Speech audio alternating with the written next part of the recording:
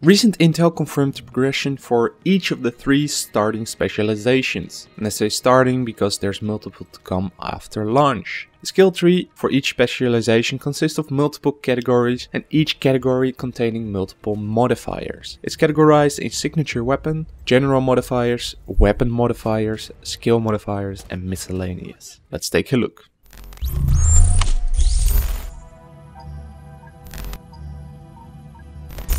Sometimes stealth is just not an option. Demolitionists are agents of chaos, focusing on disrupting enemy plans and entrenched positions using a grenade launcher as their signature weapon. The Demolitionist wields the M32A1 multi-shot grenade launcher.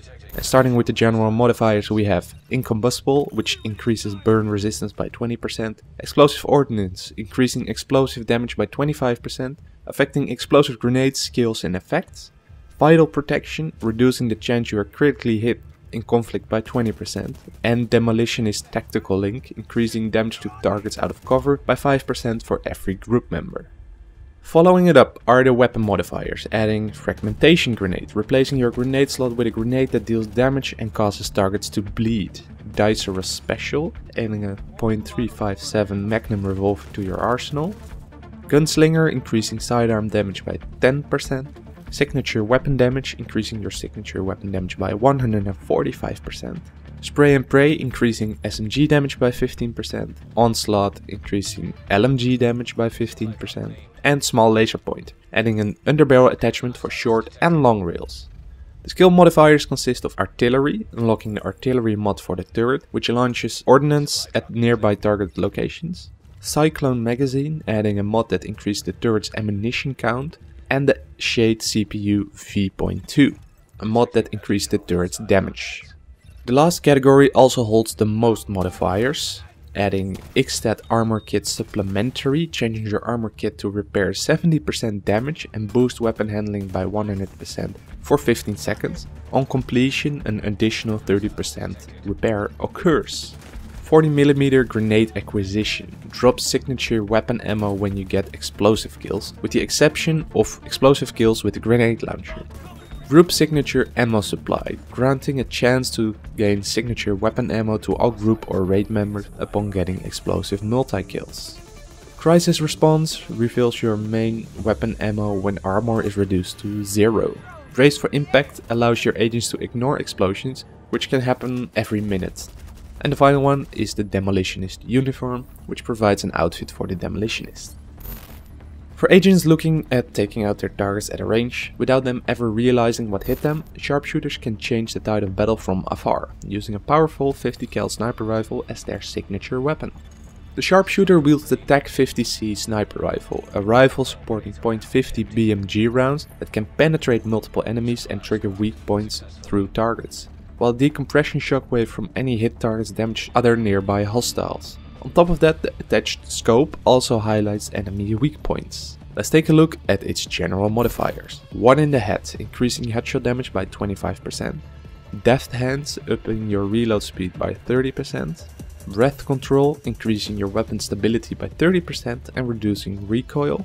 My home is my castle, increasing armor while in cover. Vital Protection, which is similar to the one from the Demolitionist, and Sharpshooter Tactical Link, adding 10% headshot damage to all group members when they are closer to the target than you. For the weapon modifiers we have Flashbang Grenade, replacing your standard with a grenade that can blind enemies. The Sharpshooter 93R, a 3-round burst 93R. Gunslinger, increasing sidearm damage by 10%. Signature Weapon Damage, increasing signature weapon damage by 145%. This is my rifle, upping the marksman rifle damage by 15%, and Digital Scope, adding the option of a digital scope for bigger distances. Skill modifiers add Tactician, a mod for the drone that marks enemies for all group members. Graphene Battery, which doesn't have a description but will most likely extend its duration. And Carbon Fiber Frame, which doesn't have a description either, but it probably increases its armor. Miscellaneous, the final category, holds X-Stat Armor Kit Supplementary, allowing the armor kit to repair 50% less, but removes status effects and increases bleed, burn and hazard resistances for 20 seconds. .50 caliber ammo acquisition, drops signature ammo when landing headshot kills with the exception of the TAC-50C rifle. Group signature ammo supply, granting a chance to gain signature weapon ammo to all group or raid members upon getting kills with the TAC-50C rifle. Round after round allows you to receive 5 ammo per 10 seconds for your rifles after 20 seconds in cover. And finally, Marksman uniform, adding the Sharpshooter outfit to your loadout. Survivalists can control their surroundings using traps and status effects. They are equipped with a precision crossbow as their signature weapon to take targets down even in the harshest of environments. The Survivalist is equipped with an explosive tipped crossbow, allowing for precision shots that stick the arrow on its target for contained detonation, able to damage surrounding enemies in a blast.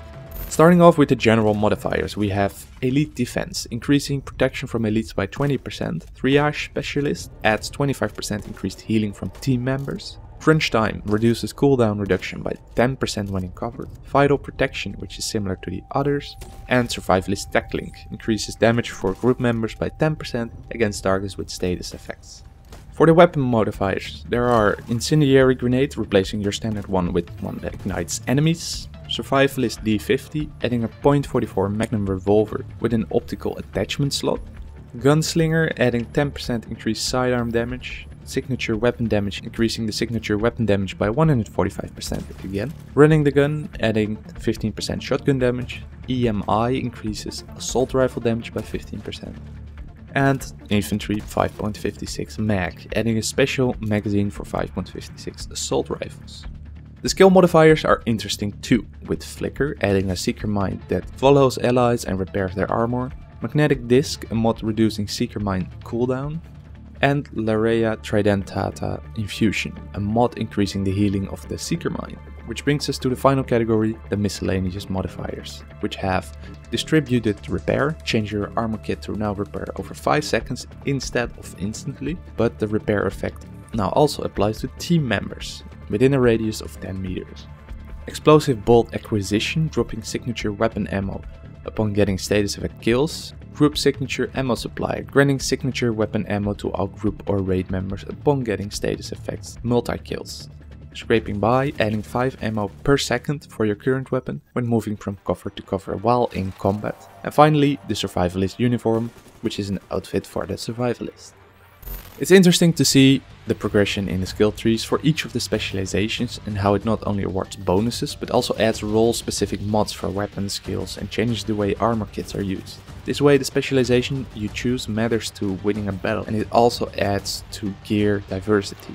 Thanks for watching. If you enjoyed or used this guide, I would like to ask you to like, dislike, share, subscribe and click the notification bell to become part of the Masterminds HD community and notification squad. On top of that, you can follow me on Twitter for daily updates and join my Discord if you're looking for an engaged community that revolves around Tom Clancy's Division 1 and 2. Both links are in the description. Visit my Patreon page through the link in the description if you're interested in intel briefs on the factions, stories in general, and weapon and build blueprints. To end the video, I have a question for you. What is your specialization of choice and why? I'm hands down going for the Survivalist first, since I'm a healer or support player. I love the explosive tip crossbow, the Seeker Mine's unique healing mods, and the multiple modifiers that can boost your squad's effectiveness. Leave your answer in the comment section down below and I'll make sure to get back to you. I'll talk to you in the next video on Discord or on Twitter. Peace out.